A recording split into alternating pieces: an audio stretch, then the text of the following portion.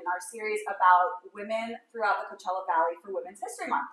Really excited to introduce you to this next lady here.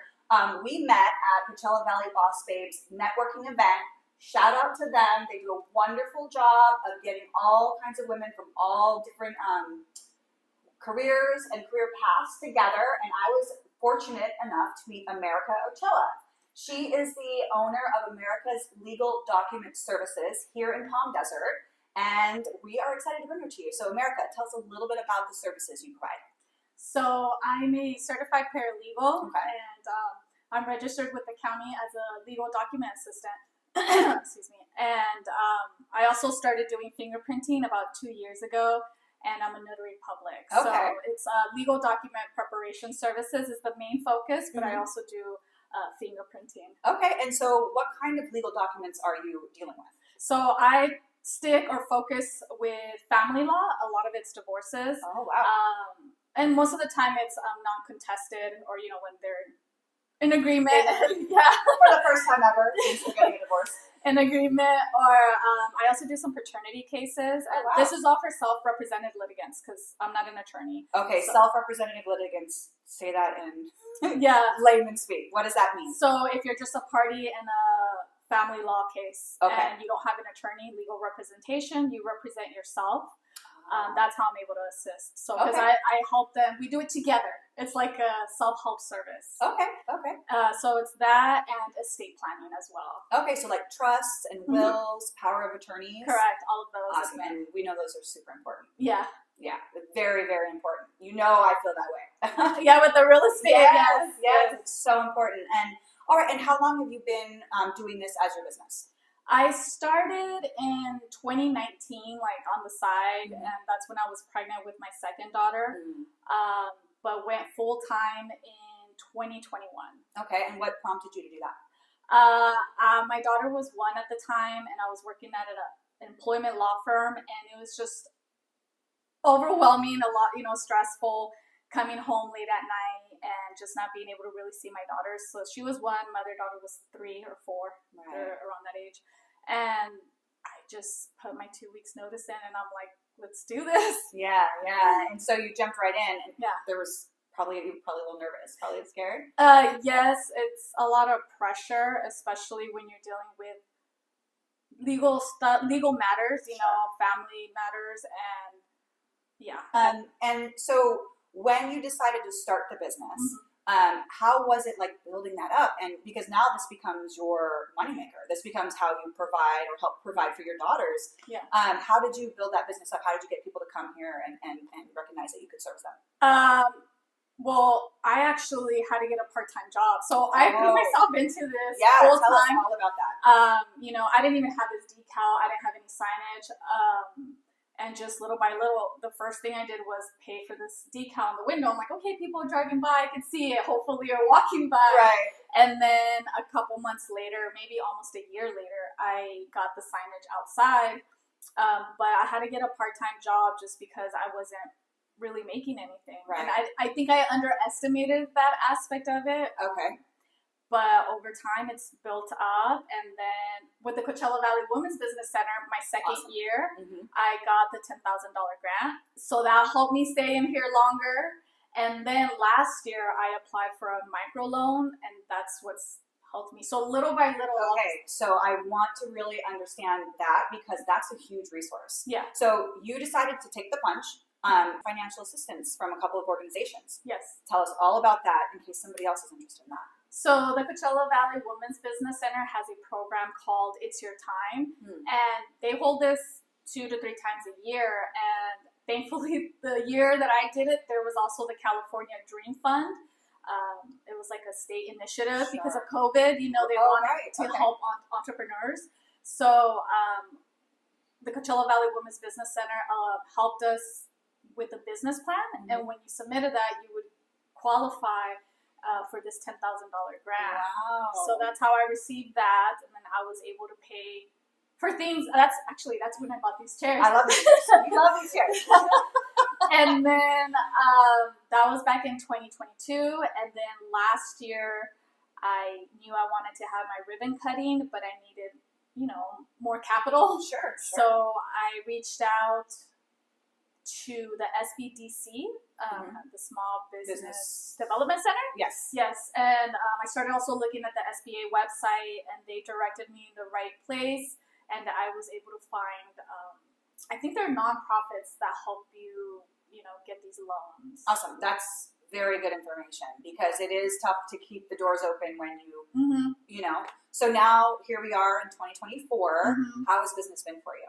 It's been growing. I work less, so I used to work more part-time. Now I'm on call, so that's how I know it's like getting better. Transitioning. That's awesome. And I couldn't be any happier. Yeah. So a big reason for you to take this leap was because you are a mom, and obviously you have to balance that out. So now that you're here in this place, do you feel like you're more able to manage that? It's more balanced and you feel more satisfied? Yes, I do. It's funny. It's a double-edged sword. Yes, I do. I have more time with my daughters, actually. Sometimes I pick up my daughter and she comes here, and she's here with me, the one in first grade. But sometimes it's also the opposite, where I come in on Saturdays because I need to do the documents. I need to, prepare those documents. But honestly, I just love that I have my own schedule and I get to choose. Yeah. Sure. I'm sure they love that too. Yes, they do. So now I get to attend like the award ceremonies or all their little things that they're going to start to go through in school and everything. Oh, that's wonderful. Yeah, that's wonderful. And how old are they? 4 and 6. 4 and 6. That's lovely. Yeah. So one thing that we've noticed, like with all the women that we were talking to, is there's always that like moment where you want to do different and be different and have different, and you go forward, right? Yeah. Was there a moment when you thought, well, no, I can't do that, or no, it's not the right time, or anything that kind of gave you that doubt, or did you always know this is my path? I felt like it was back and forth over the years, because the seed was planted back in 2017 after I had my first daughter, and I became a notary public, and then I registered as a legal document assistant. But then when I got pregnant with my second daughter, I kind of like stopped. So it's kind of like back and forth, I guess. Yeah. It's not consistently linear. Sure. Well, and I guess many women experience that, right? Because you get pregnant and now you have some other priorities. Yeah. But you came back to it. Yes. You came back to it. Now here we are, and your business is growing, and you have another speaking engagement tomorrow. Yes. With whom? It's with the Coachella Valley Women's Business Center. I think it's for the Inland Entrepreneurship Development. I'm sorry, I don't remember. That's okay. I'm sure it's close enough. Yeah, something like that. So it's tomorrow, a little interview. Nice. Because you're doing quite well after working with them, right? Yes, that business plan really helped me. I mean, they didn't request it for the microloan. I guess for microloans, you don't really need it, but it felt good. I think that's what gave me the confidence to actually apply to get capital for my business. Sure. Because I had that business plan and I felt confident in what I had to offer. Right, because I think people, when they think about starting a business, like generally it's like, well, I'm going to create my own schedule. I'm going to be my own boss. I'm going to do these things. But you don't really always think about the financial part, or writing that down and creating a package so that people will support you financially. Yeah. So that's an amazing tool. Yes. And that you're saying that was voluntary to get the bigger loan, to do the business plan. Voluntary. So I'm sorry, you didn't have to do it for the smaller loan. Oh, right. So the loan that I applied for, the microloan.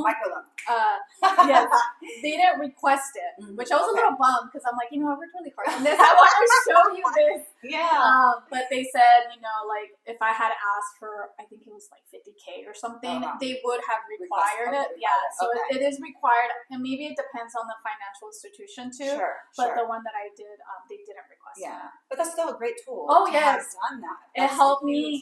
Yes, it helped me narrow down. In the beginning, I would accept every call, every client, anyone that walked in, and now I've become very specialized. And Oh, interesting. So tell me a little bit more about that. So in the beginning, I was also an immigration consultant. So I would help with, immigration paperwork, but I kind of let that go, and just other little minor things. Like I said, anyone that walked in, I say yes to. And now it's like, no, it's either family law or estate planning, or if I need to notarize or do the fingerprinting. Yeah, and is that because you're more passionate about those things?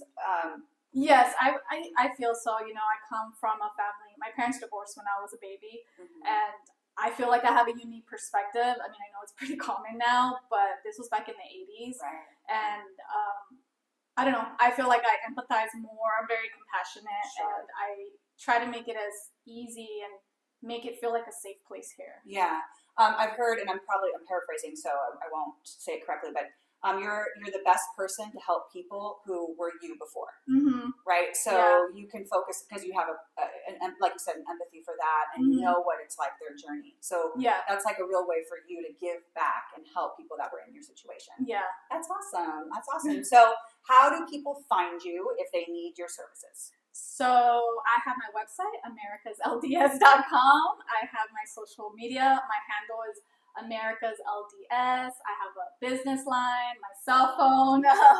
I'm located here in Palm Desert. Yeah.